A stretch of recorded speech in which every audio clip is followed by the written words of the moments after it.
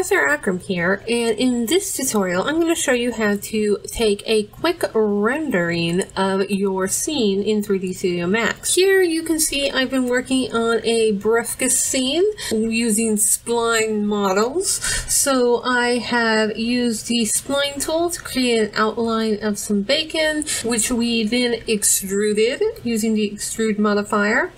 I have created a plate and a mug using the spline tool to create a side view of the shape, and then the lathe modifier to extrude that shape along a 360 path. I have created the handle for the mug using the loft command, which uses a spline shape and extrudes it along a spline path. We also have in this scene a couple of fried eggs. The eggs themselves are a simple spline shape that has been lofted, and using the loft deformation, we were able to create this organic extrusion so that it's not a uniform extrusion all the way across, but it has parts of the extrusion that are higher or lower than others. We've also created an egg yolk using a geosphere from our standard primitives, and we set that to a hemisphere, and we did some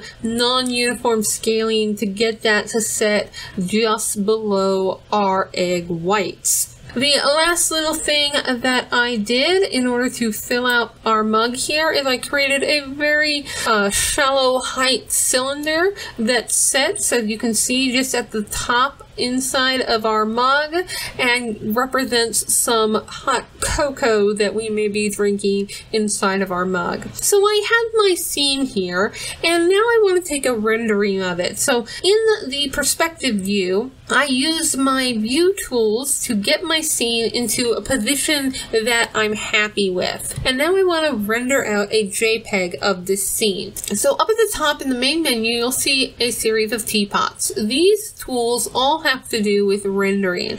And the one listed gear is the rendering setup. So if I click on that, this will open up the rendering setup dialog. And there are different ways to render depending on what it is you're wanting to do. The first thing that you want to set up is which renderer are you using. So rendering has to do with actually processing the data into an image, into an animation, whatever the case may be. And the renderer is the engine that processes that. And there are different ones built into 3D Studio Max. If I click the drop down, you can see that I've got the Quicksilver, the Art Renderer, the Scanlines, the View, and Arnold. And each one has its own features, and each one works a little bit differently depending on what kind of objects you're rendering. In our case, I'm just going to leave this at Scanline. We have a very basic model. We don't have any materials on here. We're just using the standard colors inside of Max. And we're really just doing a quick prototype render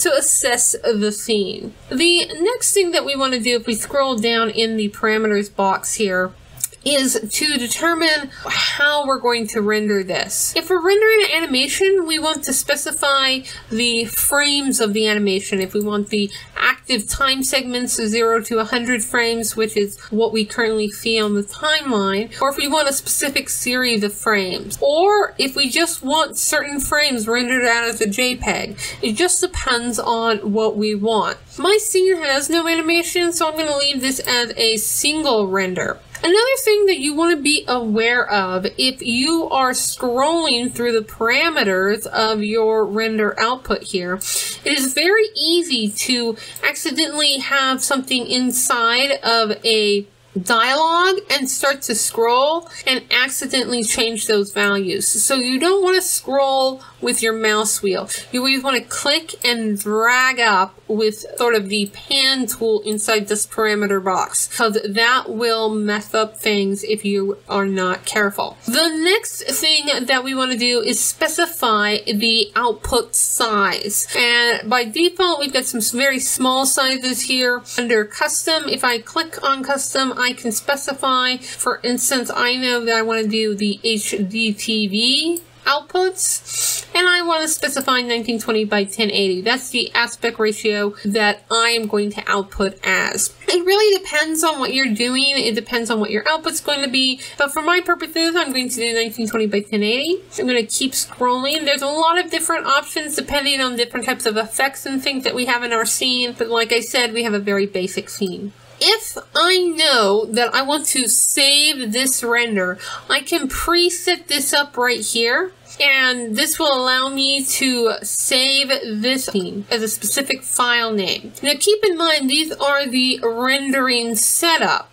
So if I were to say go in and click the quick render, it will use this setup every time. So if I'm really quickly trying to check to see how the scene looks, and I've told it to save to a specific file and location, every single time it's going to be rewriting that file and saving. Usually you don't want to set up the save options in the render output here. You'll only do that if you're rendering a final product or if you're rendering an animation where it needs to save to a specific location. So this is just the basics of what you need to set for the render setup. From this dialog, we can hit render. But more often than not, once you have your settings set up, you'll be doing multiple renders using the quick render tool. So I'm going to actually close this dialog. You want to make sure that you have the correct viewport selected for the view that you want to render. And like I said, more often than not, once your rendering setup is completed, you're going to use the quick render or render frame window here and hit render.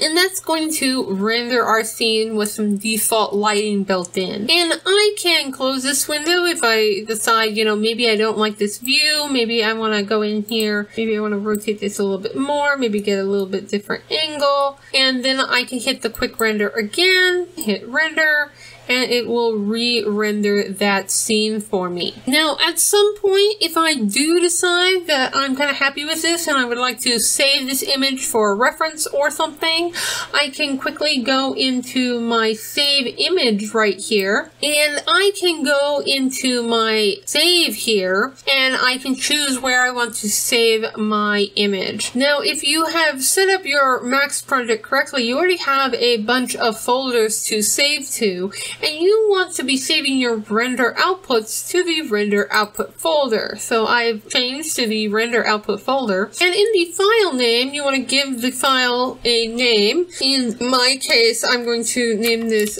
breakfast.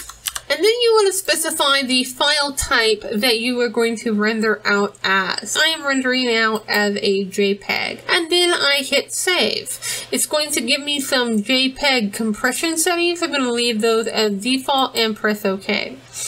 And that is it. I have now created a saved copy of this rendered image. And that is how you do a quick image render in 3D Studio Max. I hope you found this lesson informative, and don't forget to check out other lessons and tutorials on the channel. So what are you waiting for? Get creative today!